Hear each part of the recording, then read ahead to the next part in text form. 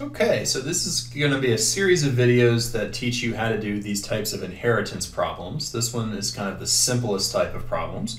We'll go through the basic theory of how I like to work through these problems, and then I'll do some, each video will have 2 sample problems. You're welcome to stop the video anytime you feel like you're ready to go and do some practice on your own, but you'll definitely want to work through the practice problems to make sure you can do all of these types. So in one-trait inheritance, we're really just interested in one gene that's located on a particular pair of homologous chromosomes, homologous pairs.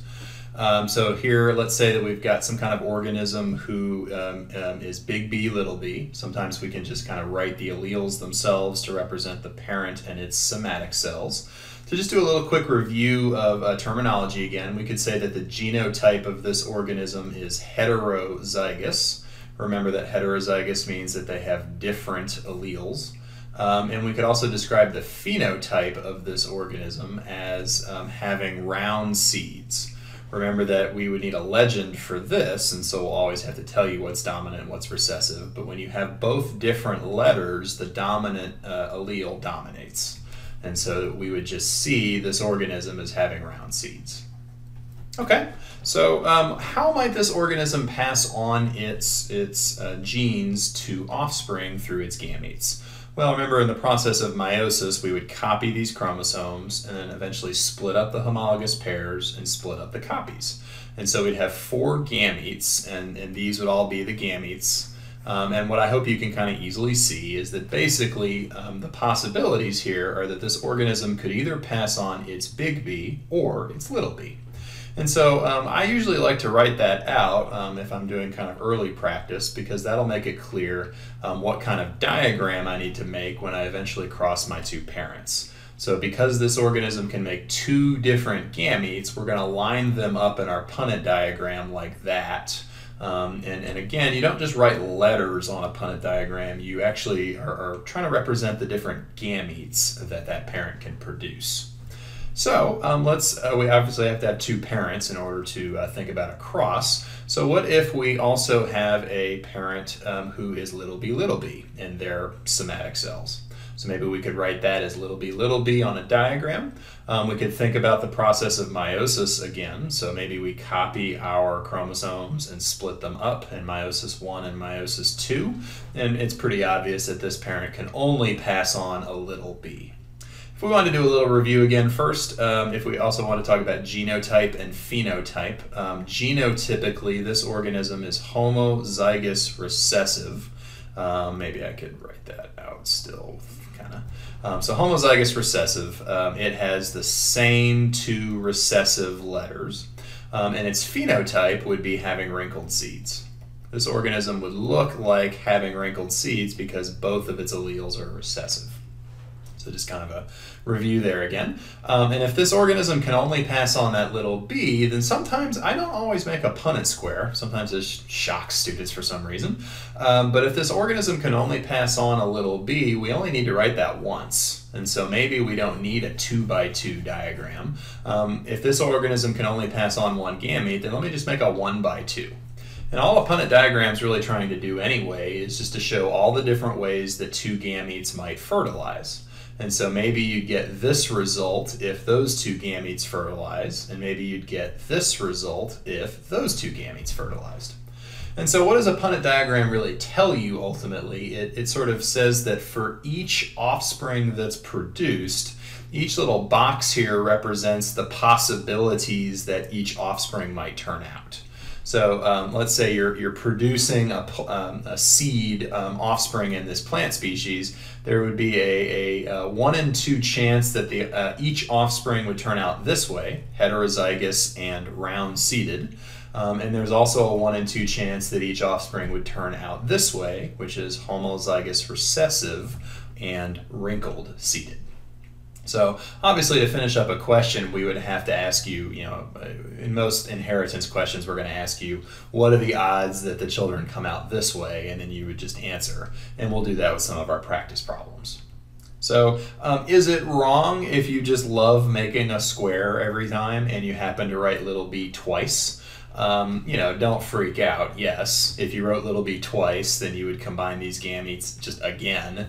And I hope you realize that where I said before, where there was a 1 in 2 chance of being heterozygous, now there's just a 2 in 4 chance of being heterozygous, and there's a 2 in 4 chance of each offspring being homozygous recessive. So it's the same thing.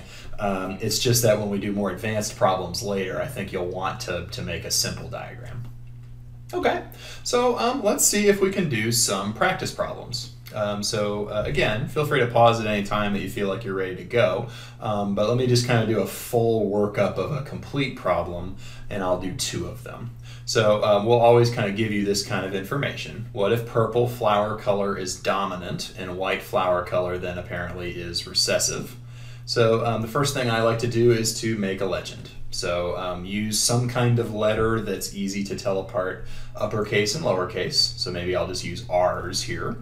Maybe the capital letter is the dominant trait, so purple flowers, whereas the lowercase letter is the recessive trait, which in this case is white flowers.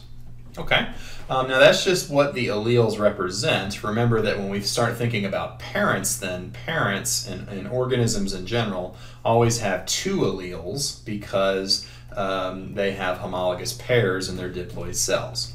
So let's think about the parents now. If one of the parents is heterozygous, remember that hetero means different, so they have 2 different letters, a big one and a small one. Usually we write the big one first. It isn't wrong necessarily to write the lowercase one first. You just won't see it very often. The second parent, it says, has white flowers, so all we are given here is a phenotype. And we have to think about, what does their alleles have to be to show white flowers? Well, hopefully you realize that they would have to be homozygous recessive.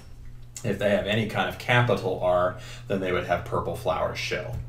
Okay, so that's sort of their what their somatic cells would have in them. The other thing I usually like to do to prepare is I like to think about what the gametes are that they could make.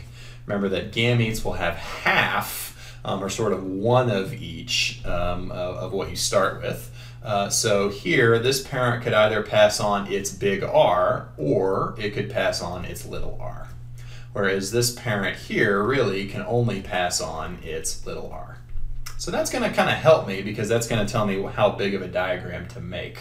So let me kind of move on here. Here's kind of the question that we would ask. Remember that we had 2 parents. One of them was heterozygous, and that we decided that that parent could have this or this pass on. The other parent had white flowers, and we decided that this was the only gamete that it could make. So I'm just going to make a 1x2 diagram. And when I do that, I'm just going to carefully make sure I think about the 2 gametes that are combining, little r and little r. And so what does this diagram tell us? It tells us that for each offspring that's produced, each offspring has sort of a 1 in 2 chance, there's 2 possibilities here, and a 1 in 2 chance of being purple flowers. That would be this box right here. And there's a 1 in 2 chance of it being little r, which would be having white flowers, if you go back to your legend if need be.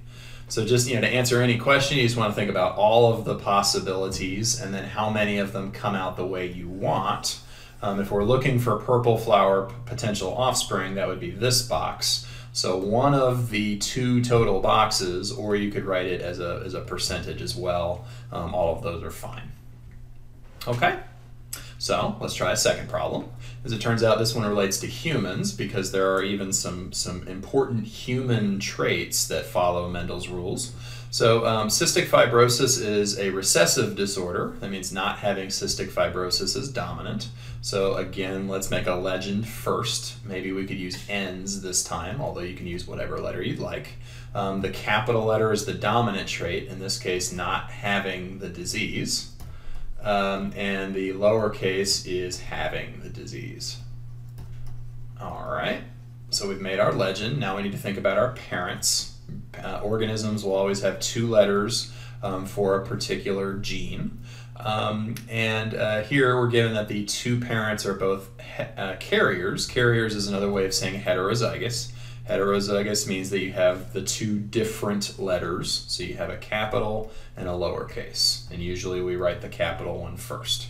Okay, so then let's think about the gametes that each parent could make. If each parent is heterozygous, then each parent could pass on a big N or a little n. The gametes have half of what we start with.